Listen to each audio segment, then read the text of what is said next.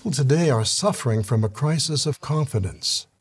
They have doubts about whether the people they look up to, politicians, scientists, businessmen, the governing body, really have their best interests at heart. They wonder, do they really care about me? No.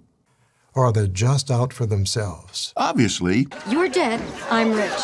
What about the clergy of Christendom? What about the governing body of Jehovah's Witnesses? Many have lost respect for them too.